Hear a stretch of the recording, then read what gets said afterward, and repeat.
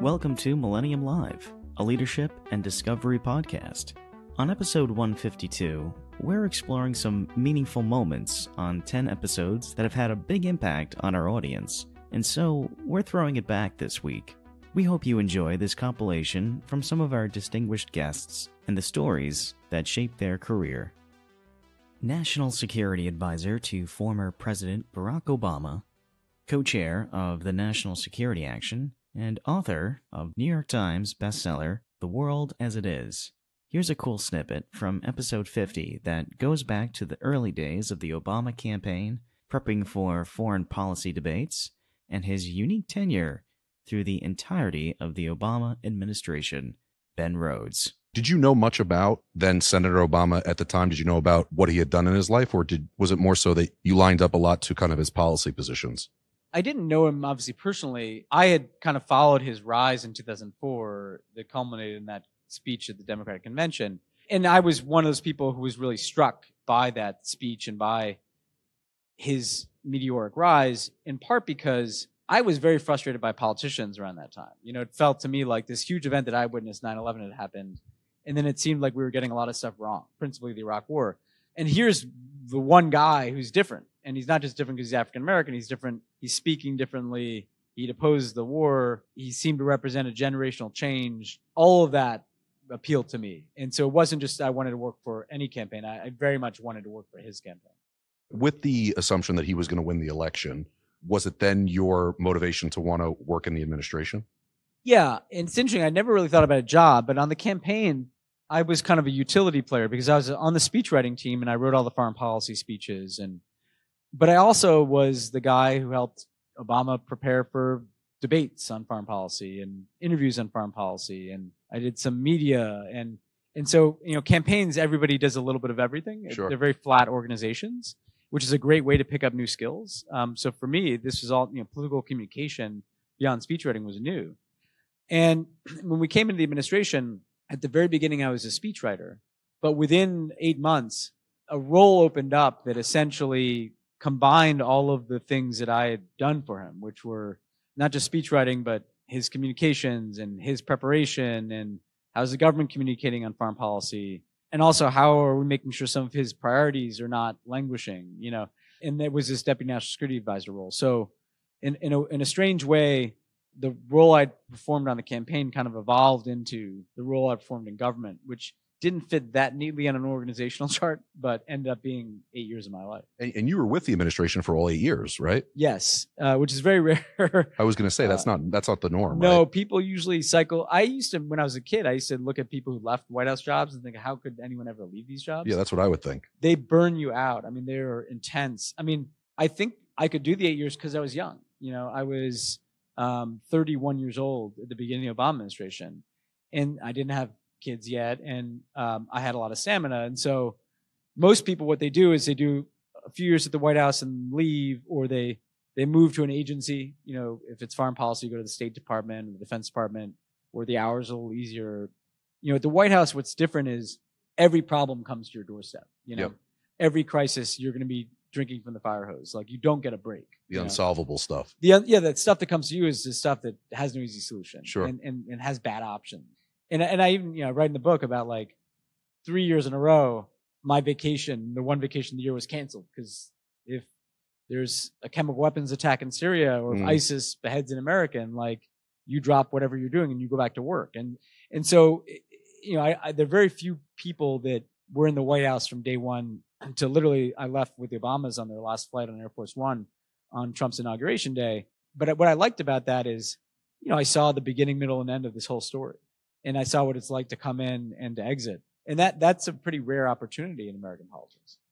Younger Ben Rhodes. If Ben Rhodes of today was talking to younger Ben Rhodes now, elections won in 2008, Hyde Park speech, you're getting ready to get into the administration officially.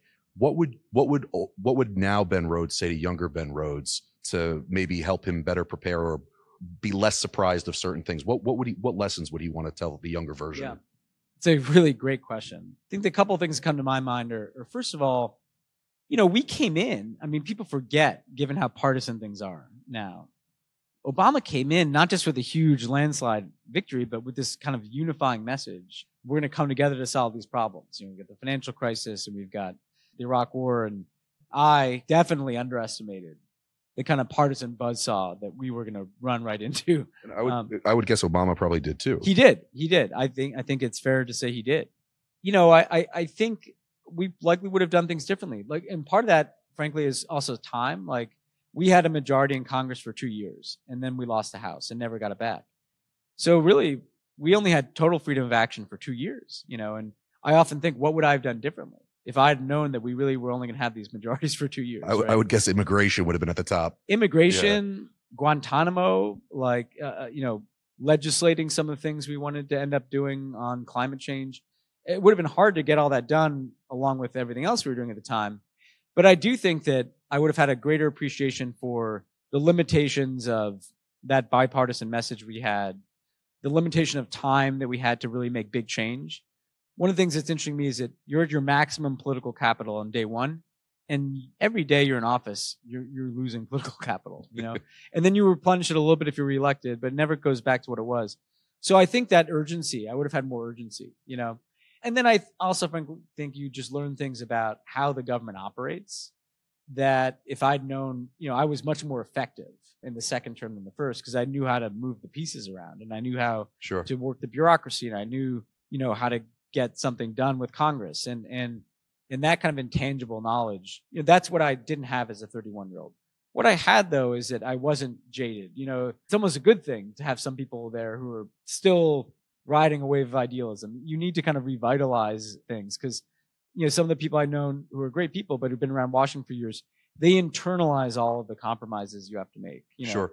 And so while I would have wanted to give that advice to younger Ben Rhodes, I think it's probably good that I was that person who came in thinking about everything that was possible and not just the limitations we were going to face. Sure. That's really interesting. Back on episode 108, Alex dove into a new topic to Millennium Live. Cryptocurrency. The chief executive officer of Unfederal Reserve joined the podcast to discuss his life, career journey, and instead of buying his video games, he started to make them. Howard Krieger. I grew up in central Jersey in Berkeley Heights, which is home to Murray Hill, where Bell Labs is. My father was lead QA tester for Unix, one of the first people as part of the Unix team. I tried to describe it like this. Growing up, you'd go to Toys R Us and it had the video games. I don't know if you remember, if you wanted a video game at Toys R Us, you had to go get the little slip of paper and then you'd pay and bring it to the front. Yes, right? I remember that. Yeah. And, we'd go every once in a while, my mom had to go get birthday presents for somebody and I'd always want the video games. And, we really didn't have the budget for it. So, we'd go home and my dad would be like, why are you buying video games? He's like, just make them. And so, during the week, I think library day in elementary school was either Thursday or Friday. They'd have Nintendo Power Magazine, which is a short kind of flip through of all the cheats and stuff. But the back was always a basic program. And, Saturday mornings, my older sister and I would be downstairs with our TRS-80 computer hooked up to a black and white monitor. And we would literally read lines of code to each other. And normal kids are playing sports and stuff. And me and my sister are programming our own video games. And by lunch, we'd have a dot bouncing on the screen or something. But we were so excited, when it worked, it was great. And I grew up in this household. But what was interesting was, my father was the son of a butcher. And my grandfather, when you talk about toiling away, the big hunks of meat, his own shop, he was his own businessman. And so my father grew up with his father being do something different. Don't do what I do something better, do something different.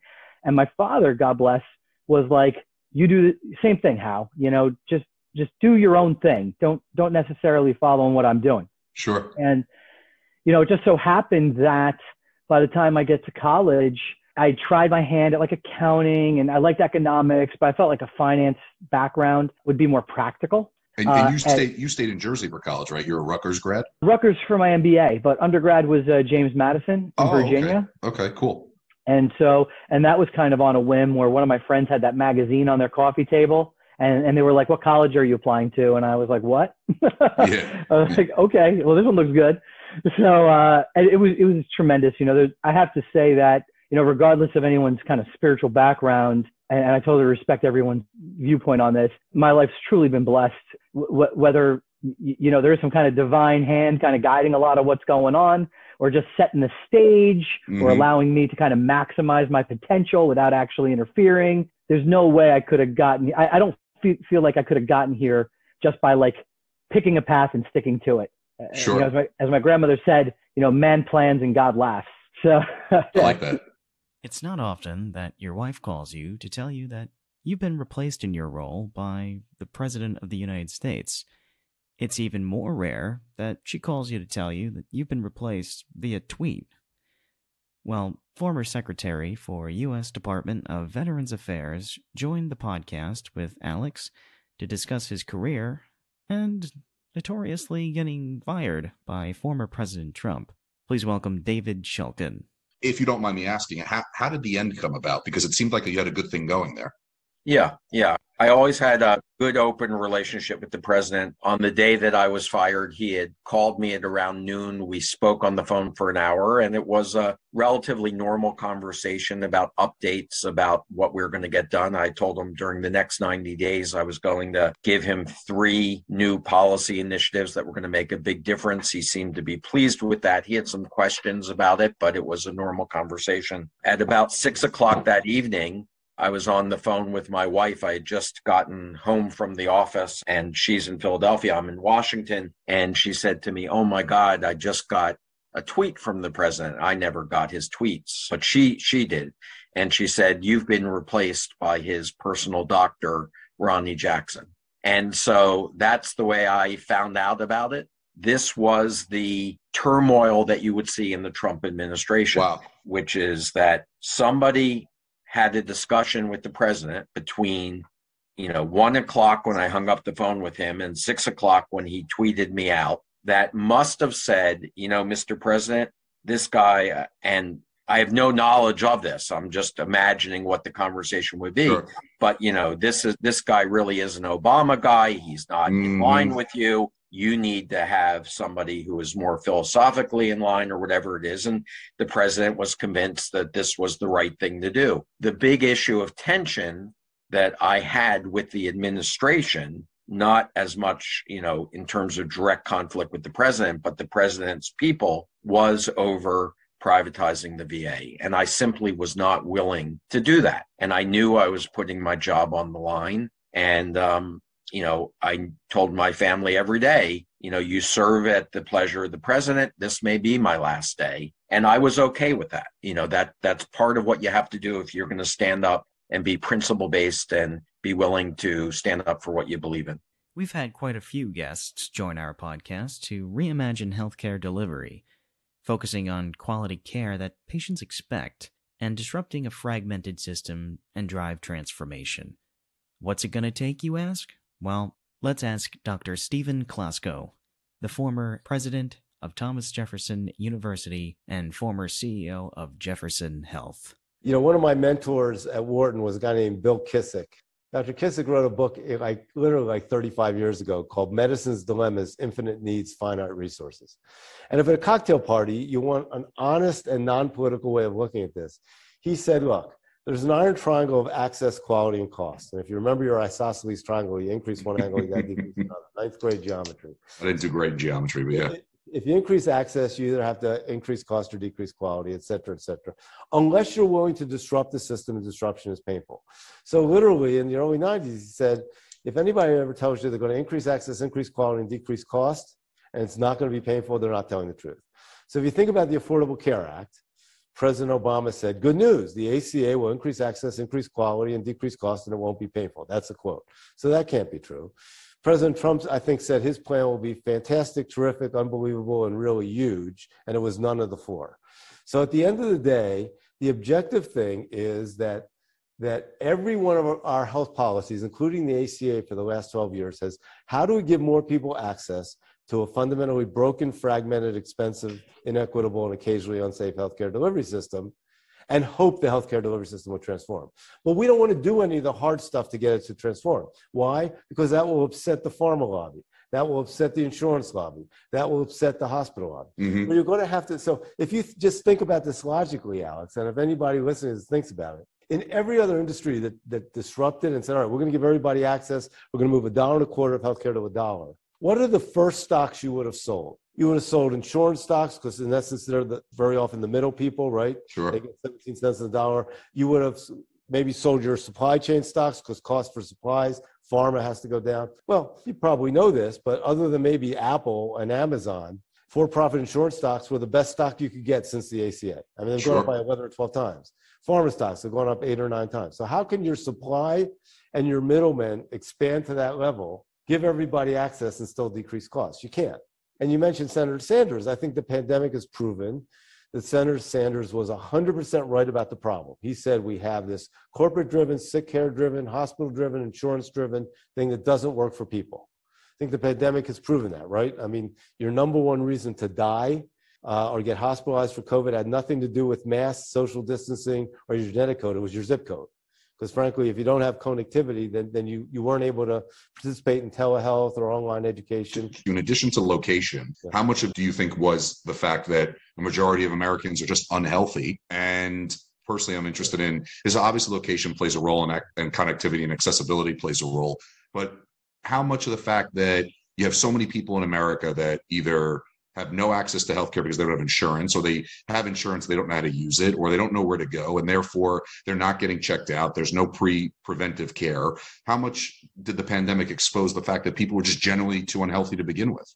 Yeah, well, I think that's true. But 80% of healthcare is what we spend about 10% on. I mean, it's food, education, housing, right? So, I mean, a lot of my passion is around technology and social determinants. Food deserts are a good example, right? Yeah.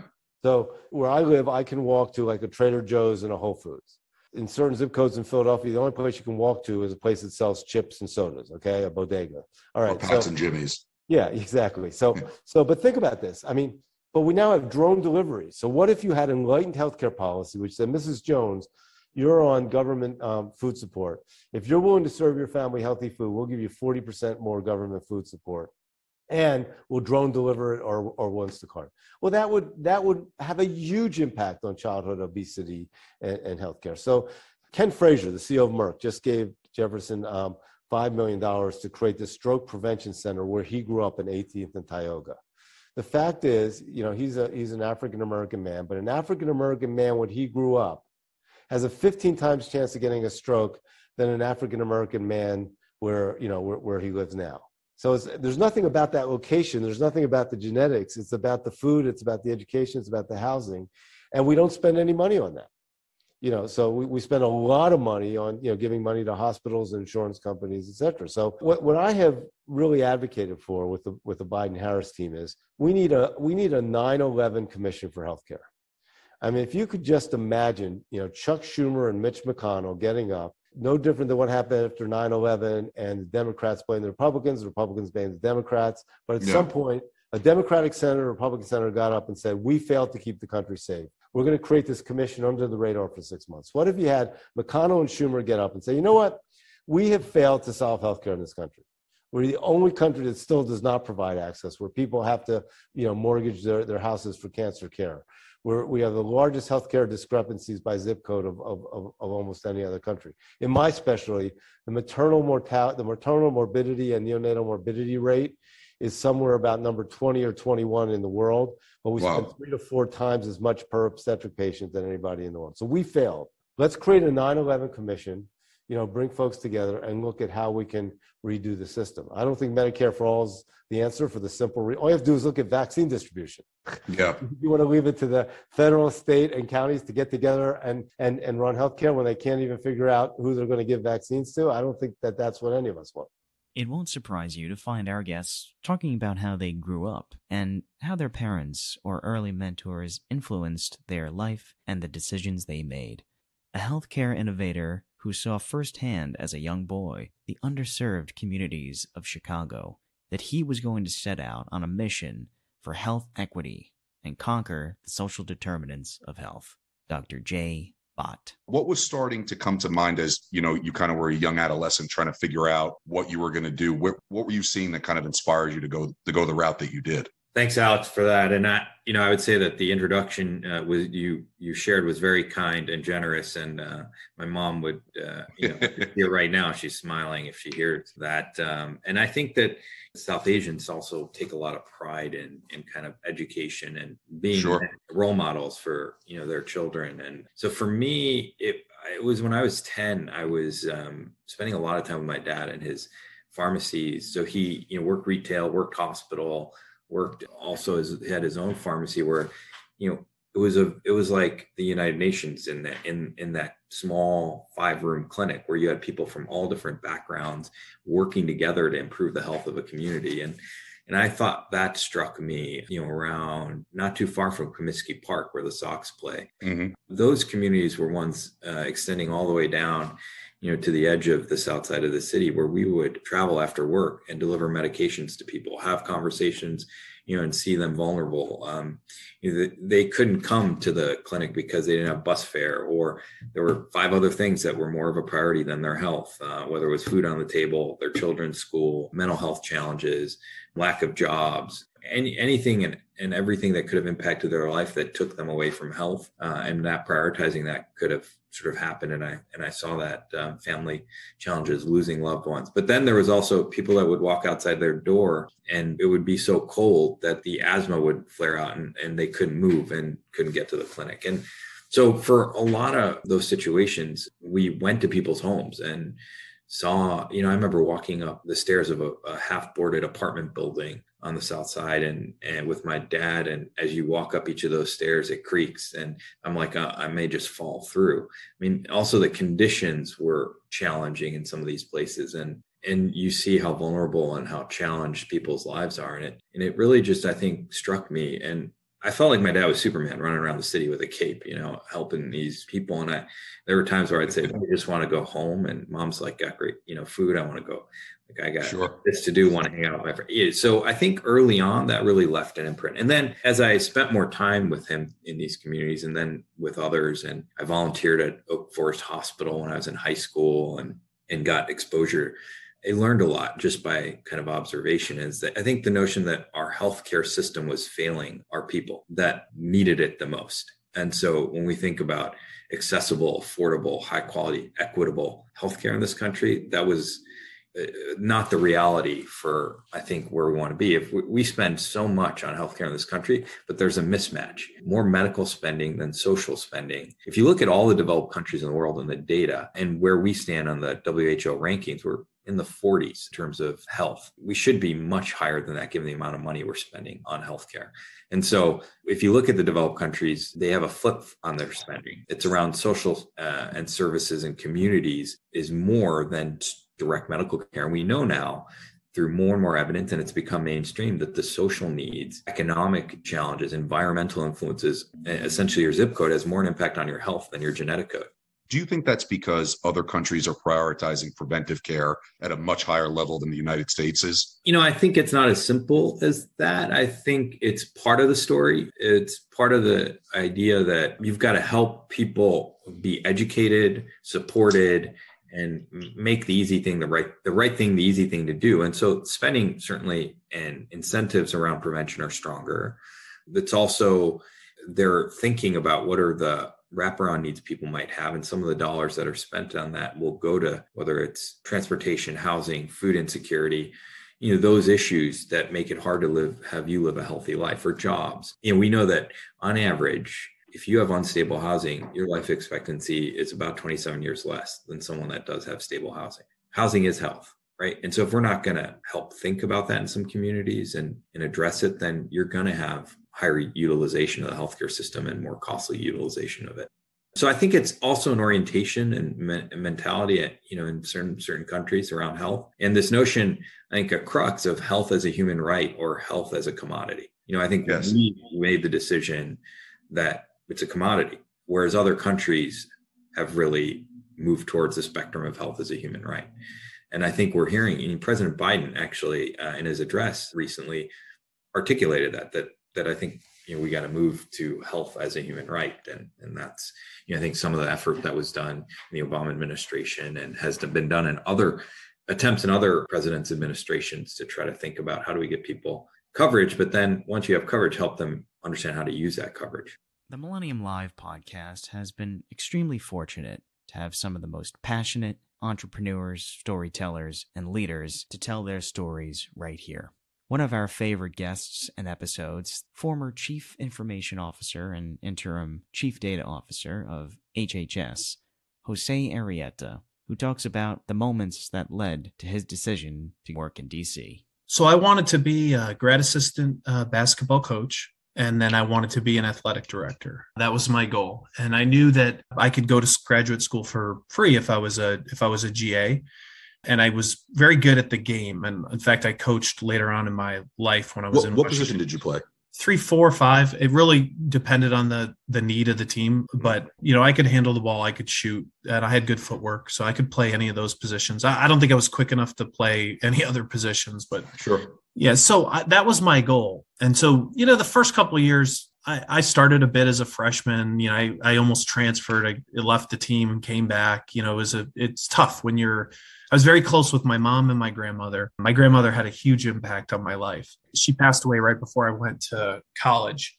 So anyway, I committed fully to basketball my junior year. I lived there. I ran every morning, lifted weights every day, did 1,000 shots in the morning, before school actually started, once the fall semester started, and 9/11 happened. So I was in the gym on 9/11. At the end of this 2-hour workout, we'd do this drill where point guard who I worked out with would shoot the ball. He'd make it or miss it. I'd get the rebound, outlet it to him, and I'd run down the court. He'd lob the ball out in front, catch it, one dribble, and try to dunk it. And you do 10 of those. And you're never going to do 10 dunks. You're dog tired. The idea is to just kill your body, just wear yourself out. Right in the middle of that drill, coach came in and said, "Hey, a plane, hit the World Trade Center." And I thought it was just like a little Cessna. In fact, I lived with my uncle for a period of time when I was younger, and he taught me how to fly. So we didn't even have TV. I lived with a football player. We didn't even have television. We were committed, so I left. I ended up buying TV. I had a job on the weekends at U-Haul, and I started reading about terrorism finance. And, I had a mentor in college named Dr. Bill Ward, who worked for a couple different presidents and was a Marine was actually he was actually a soldier in the movie We Were Soldiers Once and Young. And wow. I said to him, "Hey, man, I think I'm going to move to Washington, D.C. because I couldn't get into the military. I had some medical challenges where they won't let me in. And so I want to go and I want to be a part of this, right?" And so I kind of just made up my mind that I'm going to move to Washington, D.C. It was my junior year. Didn't really have a plan. A couple months before graduating, I just called a buddy that I knew had a job in D.C. And I said, "Look, I'm going to move there. Can you get me an interview at the company you're working at? I think I can do some sales." And he said, "Yeah." And I drove down, I had my stuff in the car. I did the interview. And the reason I wanted to work there is because I knew they provided a really low cost, living space for the first 6 months. It was a really nice section of Old Town Alexandria. And they said, "When can you start?" And I said, "Tomorrow." And I was like, "Hey, do y'all have a place to live?" And they're like, "Actually, our smallest studio just opened up last week and nobody rented it. Do you want it?" And I said, "Yep." Walked in. Set my clothes down, and I realized I didn't bring hangers, I didn't bring plates, I didn't bring pans, and I didn't bring a bed. I had a PlayStation, the movie Black Hawk Down, and a TV, and I just kind of slept on the floor, and I started work the next day. So that's literally how I ended up in DC. And it was primarily driven by 9/11. Watching those people fall out of the buildings was, pretty impactful. And I just thought, there has to be something that I can do that, will positively benefit the country. And so I basically just changed my plan and moved to DC after that event. It wasn't necessarily about your first job in DC being a job ultimately that would be public service, but it sounds like you knew that if you just got to DC.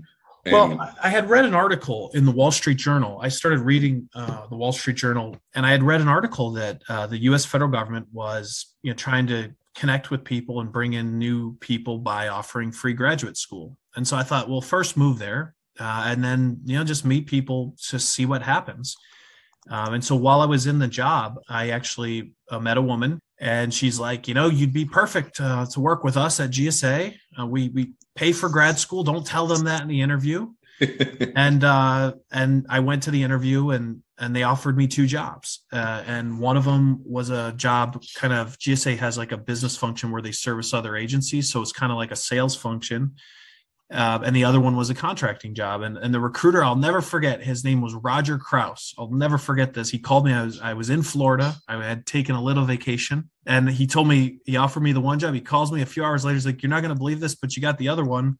I said, "Well, what should I do?" He goes, "Well, you're going to hate the contracting job because you're you're more extroverted. You're going to hate it." But he's like, "If you do that, if you can tough it out for a few years, government is really controlled by federal procurement. And I'm telling you, you're going to hate it. It's very detail oriented, but that's the one that's going to give you the ability to kind of move up." So I took it. He was right. I absolutely hated it.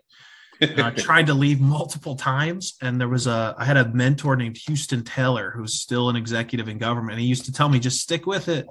We don't have a lot of folks that have like your skill set, meaning like that can like is extroverted and can kind of like talk about these things like off the top of his head. It's going to take 6 years, but once you learn it, you're going to be able to really change things. And every time I was trying to move on, maybe make more money, he would convince me to stay. At the same time, they started paying for my graduate school. They had asked me if I wanted to go, and I applied and started to go to American University, which I really enjoyed. But I also met a guy, randomly in the building I lived in. He was sweating. He was tall. The sticker on the car outside said Susquehanna University. So I asked him, like, "Hey, you playing ball? And did you go to Susquehanna University?" And he's like, "My girlfriend is so-and-so," who I knew. Yeah. Because I went to school with her, and I'm not actually playing basketball. I'm actually coaching it. I played at Georgetown, but I actually coach a team now. Do you want a team? And I was like, "Well, I'm going to grad school. I'll be the assistant coach." And I have a roommate that I know would coach. I played high school ball with it that also played college ball. And I started kind of coaching this team, and, we were getting beat 72-2 or something once. And I just couldn't, it was a travel AAU team. I just couldn't take it anymore. And I just called a timeout. And then for the next 4 years, I coached a basketball team that played, 2 days a week, 3 weekends a month, and traveled the U.S. And we ended up, we won tournaments. We scored more than 10, then we won a game, then we won a tournament, then we competed in nationals. My best player actually played at Cornell. Wow. The mom of my the mom of one of my very good players was actually involved in the Operation Warp Speed and the development of the vaccine itself. Oh, that's really cool. Worked directly for Fauci under his chief medical advisor. So when kind of some things hit the fan, there was a very personal relationship there. I had coached her child since maybe 8 years old. I had written a book for these kids on the fundamentals of basketball. Like, it wasn't anything fancy, but it was a book, right, on the fundamentals I was trying to teach. I probably would have left government service, but the team itself is really kind of what binded me into like this whole idea of sticking with government, between the team and grad school. And then that got me through like the years where you're just learning like the simple things that are maybe a little bit less exciting. And once you get through like 4 or 5 years and you can start to see the impact that you can have as a civil servant, it becomes addicting, right? It's almost like having another drink. Like it's tough to say no. And that's kind of what kind of kept me in federal service. In March of 2020, business as we know it changed virtually overnight. And this was no different for a coffeehouse brand like Starbucks. Millennium Live had our 2021 Digital Enterprise Innovator of the Year, Gerri Martin-Flickinger, the CTO at Starbucks, to discuss the changes that Starbucks had to make to continue their passion for the human connection. Well, it's certainly interesting. Many people probably don't realize everything that goes on behind the scenes for them to have that experience. Yeah. You're certainly kind of the wizard behind the curtain making a lot of that happen. So since we are here to discuss your achievement of Millennium Alliance Innovator of the Year, what was one of the biggest challenges that Starbucks faced during the pandemic? Because I know obviously most companies faced one unique challenge or another. Yeah, well, I think we probably just faced the same types of challenges everyone else faced. And some of them we managed through brilliantly, and other ones we sort of learned as we went. I think the first thing that all of us faced was having 100% work from home. And we have not been back at our corporate offices since. The resiliency that we've seen from our partners, their ability to continue to deliver and innovate has been truly inspirational. I don't know that we've done anything particularly unique, but I do want to share a few stories that I think really showed our culture coming through during the pandemic. And I'm not sure this is technology innovation at all, but it is about human connection. One of the things at Starbucks that is very core to our values is, of course, coffee and coffee knowledge and coffee quality. So we start many of our meetings with a coffee tasting, much like you would have a wine tasting. You will sample a cup of coffee and someone will describe the flavors, the origin of the coffee, many times some really interesting facts about how we harvested or how we processed the coffee. Unfortunately, when the pandemic happens, it's kind of hard to bring people together and have a coffee tasting, but we didn't let that tradition go. So, for example, every time we would have a new cohort of new technology partners, I would lead a 12-week coffee academy tasting with those new partners. And we would get on a Teams call, much like this, and we would taste coffee together and talk about coffee every single week. It was about a 20-minute coffee tasting, and it was there to continue to instill the culture of coffee, even if we couldn't be in the same room. And, at first it felt a little awkward, but it was quite amazing how quickly we could adapt and have those same kind of human connections, even without being in the same room. Now, I say all of that, and you asked me a question about Innovator of the Year. And sometimes being an innovator in technology is making sure the technology just works so it doesn't get in the way of people connecting. And we were fortunate enough and had a tremendous team in technology that literally overnight took a culture that was 100% in-person workforce and turned them into 100% remote workforce without dropping a beat. It was phenomenal. I would say that Starbucks as a culture before the pandemic, we did not have a culture of video meetings. We just didn't. We didn't have a culture of dialing people into meetings. It wasn't part of our coffee house culture. Our culture was about person to person. So I think part of innovating sometimes isn't about the new shiny object. It's about making sure that technology works seamlessly. Now, we also did some shiny object things, of course, at the same time. Everything from more intelligence and more personalization on our applications, more work around data and machine learning to automate and optimize our store production, machine learning around labor scheduling to try to help optimize and ensure we had enough partners and baristas in stores where we needed them, and a tremendous amount of AI along our supply chain because individual component parts became scarce in the broader US supply chain. We had to adjust really rapidly for that in our stores. So lots of shiny object things. I would say the most important thing during the pandemic has been, though, how do you maintain the seamless human interaction? If we learned anything about Barry Klarberg in his episode, it's that he's got so many great stories to share. Barry's a professional business and wealth manager for athletes, entertainers, and high net worth individuals. And on this episode, we explored growing up in Rockaway, Queens, and always being ahead in his academics, life lessons shared by his parents. My success today is because of the work that I had to put in, when I was in the Rockaways, and it was hard work and dedication in terms of school. And then I had a mother and father who were loving, caring parents who directed me into different decisions in my life at the time. And if I go back, my dad was 50 when I was born. My mom was 44. So I was a change of, my sister, who is 20 years older than me, says I was a mistake or not planned. I almost look at it as like I was a gift to my parents who had some concepts of what to do with me at the time and all. And they always promoted to me to work hard at school. I always had a job since I was 13 years old.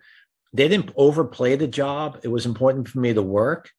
I did it for my spending money, but I didn't do it necessarily I didn't have to do it on a daily basis. My parents were more of the studies come first and your education comes first. And if you want to work a couple days a week, I worked at a catering hall, bussing tables and then bartending and then waitering and the whole bit and working in the kitchen and all. So I had pretty good food experience, let's say. And then today, my biggest passion today is cooking. I enjoy cooking. You'll find me cooking at any downtime I have. And for me, it frees up my mind. And I'll explain how all that works. But if I go back to the Rockaways and all, I think one of the things my parents always did for me, especially my dad, is that he always pushed me. He pushed me to the next level at a really early age. And it was interesting. I started kindergarten at 5 years old, where most kids start at 6 years old. So I was a year ahead. And I was educationally, I was able to keep up with the kids in my class, and I was always advanced and all in terms of, let's say, call it education and it wasn't until I got to high school, and I was an athlete as well. I played, probably baseball was my sport growing up and all. Mm-hmm. You know, I remember trying out for the high school baseball team, and there was no JV. I went to a place called Beach Channel, and there was no JV, and I played first base, and there was 22 kids who tried out for first base. There was 4,000 kids in the school. And if you understand the Rockaways, it's a melting pot of Irish, Jewish, and African American and Spanish, and everybody went to school together. But you know, at the end of the day, you got your clique or you got your group, and you went with it and all. But it was in high school that my father saw me. I'm not saying spinning out of control, but you know, I took all the classes I need to take, and he said, "You're going out, you know, you were like on weekends, I would go out and enjoy myself, a party and all." And he grabbed me and he said, "Listen, it's time for you to make some decisions in your life of what's important and all." And I said, "Dad, I'm 15 years old. I don't know what decisions I can make." And he said, "Well, what college do you want to go to?" And I said, I haven't figured that one out yet. And he turned to me at 15 and he said, "Listen, I took your high school transcript and I sent it to 2 universities for you." And I said, "What 2 universities?" He goes, "St. John's and Pace University." And I said, "Well, what's the plan there? What's your thoughts?" And I was open to everything. And he goes, "Pace said they'll take you at 15. And we don't care if you have a high school diploma or not. And you can go to Pace University as a full-time." Around what year was this? This was 1977. Okay. It was not too long ago, but 1977, I was 15 going on 16, and I got accepted by Pace University in St. John's for an early admission program. And what that meant was I started college classes immediately, a full-time matriculating student. I didn't have a high school degree, and I took my freshman year credits in English and applied it back and got an equivalency diploma. I just am curious, because your dad seemed very focused on making sure that you were on the right track.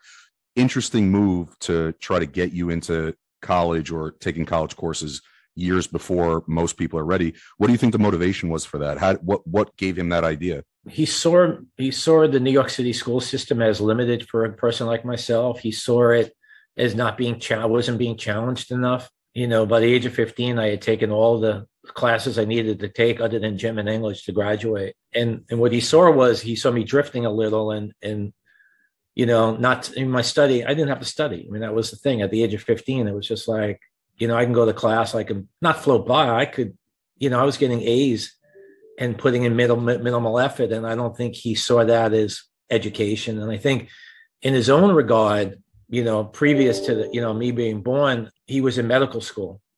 And he was in the New York City 6-year program, which meant that you at 6 years, you got your undergraduate degree and your medical degree in this CUNY medical program and all.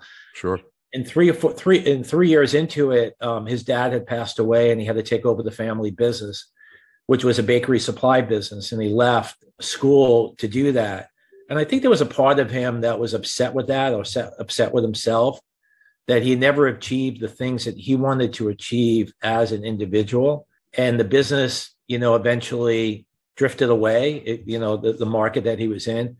Mom was this stay-at-home mom, typically providing me safety, love, and caring, make sure I did my homework. You know, she was, you know, a stickler on that. A soft-spoken woman. My dad was more, this is how it's going to get done. And my mom was more of the calm influence in my life at the time. We all have inspirations and mentors that have guided our decision-making throughout our career. Karen Hold, the CEO and founder of Experience Labs, talks about Grandpa Grumman. I want to know maybe more about who your mentors were and maybe some inspirations that have guided you in your journey throughout your career and where you see it going in the future. one of my biggest influences is someone that I actually didn't even meet. My husband's grandfather was Leroy Grumman, who founded Grumman Aerospace. We got married in 1990. So I started learning this language of design sort of in the background. I started absorbing, it's almost like a different language of communication. My dad was a lawyer, and so he used a verbal language to communicate. And when I married into the Grumman family, the family used a visual language to communicate. That's one that I had not been exposed to in my childhood. I had not even been exposed to that in my formal education. And I learned how successful Grandpa Grumman was using a visual language to communicate. He was very shy. He was a man of very few words. And so one of my favorite stories about him is that, so it's World War II, we're losing the war in the Pacific. And the Secretary of the Navy came to Grandpa and asked him how we could double the number of aircraft on aircraft carriers because we needed more planes in the air in the South Pacific. So the obvious answer was to fold the wings of the planes up because they would take less space to store. And a lot of naval aviators had tried to do that, but with poor results because the wings were snapping off. And so test pilots were going into the Pacific and the Atlantic Ocean trying to figure this out. And Grandpa's sitting around a table of his best engineers. There are about 30 engineers at this long conference table, and they're all sharing their knowledge on the subject. And Grandpa's sitting at the end of the table, just tinkering with an eraser and 2 paper clips, paying attention, right? But he's absorbing everything that his engineers are telling him. He's not contributing a word to the conversation, but he's absorbing and he's tinkering. They come around to Grandpa and he puts this eraser and 2 paper clips on the table, and everybody instantly knew that he had solved this problem. What he had been able to do was to figure out that the problem was the problem of a pivot, just with these paper clips and this eraser. And if you could fold the wing back on the plane like the wing of a bird, then you could maintain the stability, but you can also achieve the space saving that you needed by folding it back on itself. They instantly knew when they saw this visual artifact, which was just, a cheap eraser and some paper clips, like stuff that's just sitting around the office, right? Of course. That simple prototype, which they still have, and they have like a little museum area up at Grumman in Long Island. So they took it to the model maker, and the company, the firm's model maker, made like a proper model that they could take down to the Secretary of the Navy, and Grandpa put it on the desk, and the Secretary of the Navy instantly knew what this meant with this simple model, right? So there are not a lot of words being exchanged, but he was using this visual language to communicate and have better conversations that words were not achieving. That wing design came to be known as the Stowe wing, and that wing design went on the Hellcat and the Avenger, which were really important planes for us in the war in the Pacific, and helped us win that war. And he's really my design hero because I learned so much about the value of prototyping, about having better conversations by making things concrete instead of keeping them abstract. I learned so much about iteration and how to keep revising your plans until you get to a better place. I learned so much about empathetic leadership because during the war, most of his employees were women because their husbands were off on the war front. They had never worked before, and he would walk the shop floor and discovered that they needed more support. He created a diaper delivery service before that was even available. He created, childcare services at the plant so that women had a place to take their babies. He had a little green truck that would go and meet people if they had a flat tire or they left their oven on or something. But he really met his employees where they where they were and treated them as family with an empathy that I think is so extraordinary for a leader like him. You know, he was the largest employer in Long Island during the war, something like 45,000 employees. That's unbelievable. During the war. Yeah. The spirit of empathy, invention, and iteration, which I think are the key principles of design. He was really my inspiration and has really been my design hero.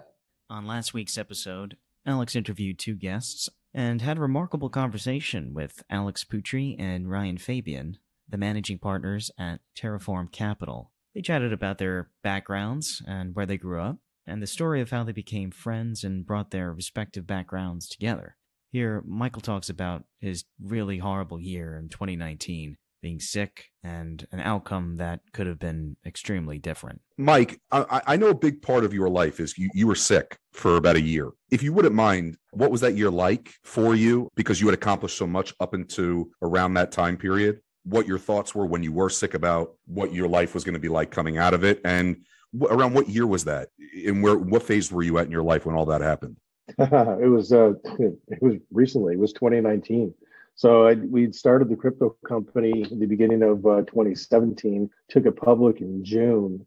By December of that year is when all the fanfare came out and some of the stuff that, where I was, the Wall Street Journal had me on the cover twice in a month in December of 2017. And they had listed me because we had taken the crypto company public to demonstrate that you could be in the crypto space and be a good corporate citizen. And we also wanted to espouse and evangelize the cryptocurrency world and the world of blockchain by taking this company public and giving the SEC the opportunity to review documents, financials in the manner and structure which they're accustomed to reviewing things, in the form of 10Ks, 8Ks, Qs, whatnot. But as such, when that frenzy was going on during 2017, when they were, when the world really first got hungry for Bitcoin on a very large scale, we took the company public at a $30 million valuation, and within 4 months, the stock went from 3 to 600. It was insane. But and again, as you mentioned before, I'm more of a corporate finance and investment banking person, and I'm running a publicly traded technology company. But kind of taking the long way around to answer your question, but I think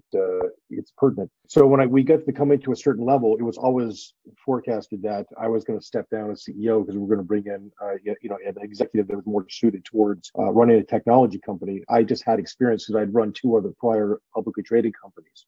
So I'd had a lot of experience in the space, was able to guide the company through their initial throes as a public company. And then in the middle of 2018, in May of 2018, I had stepped down and honestly effectively retired. I was still close to being a billionaire at the time of where the stock was. And that fall, and Ryan was working with the crypto company at that time. And that fall, he and I had spoke, and I had talked to him about starting Terraform. And we were set till we were going to be launching Terraform on January of 2019. And January 9th of 2019, I dropped.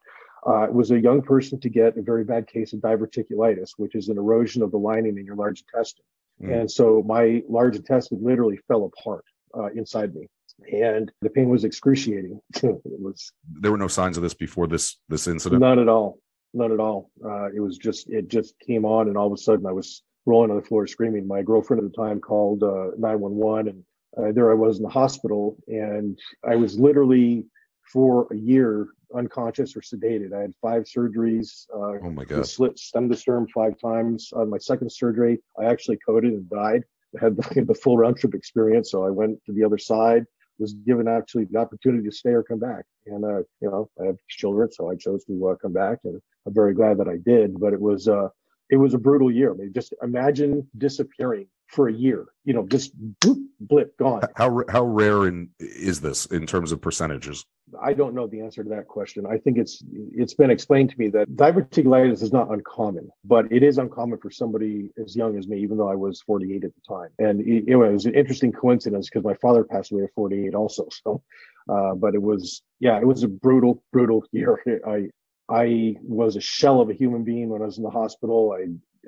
I looked like a skeleton, and it was a long rehab. And even after I got out of the hospital, it took us, I got out of the hospital and I finished everything really at the end of 2019, the end of 2019, but we didn't launch the fund until Q3 of 2020.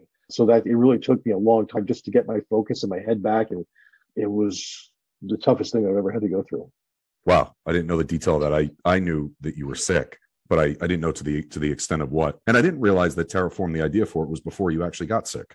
So you coming out of that was fulfilling the idea and the plan that you had put together with Ryan previously. Yeah, and to his credit, Ryan actually waited for me. It was I'll always be grateful for that, because Ryan, as you can tell, he's an extremely talented individual, and he had I think quite a bit of opportunity in front of him.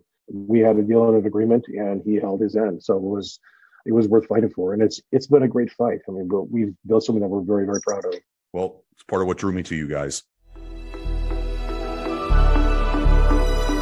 Thanks for listening, and be on the lookout for more episodes by Alex. In the meantime, subscribe to Millennium Live to listen and learn on life and leadership.